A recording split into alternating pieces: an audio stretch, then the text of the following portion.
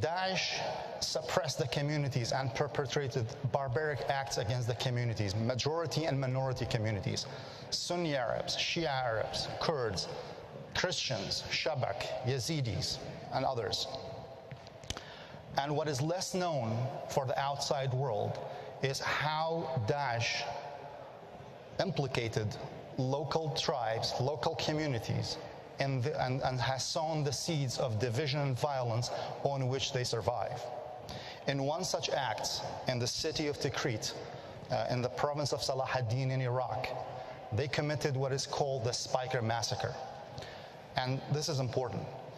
This is the breakdown of what's CVE, what's recruitment, what all that means comes to life.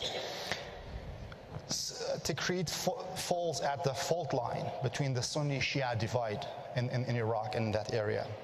So the massacre, which killed 1,700 Shia servicemen, mostly young cadets, from 20 Shia tribes from 9 provinces of the south.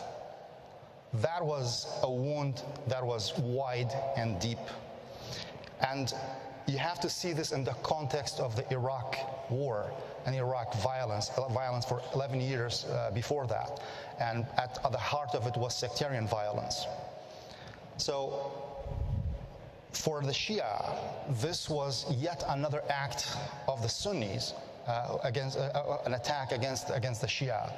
It widened the schism that was between the two communities.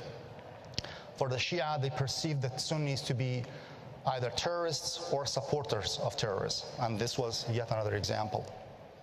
So this act, this massacre, had the potential to spiral out of control, unleash cycles of violence that would have been extreme at the tribal level, that would have been extremely difficult for the Iraqi army to control, for the counter-Daesh coalition to respond to.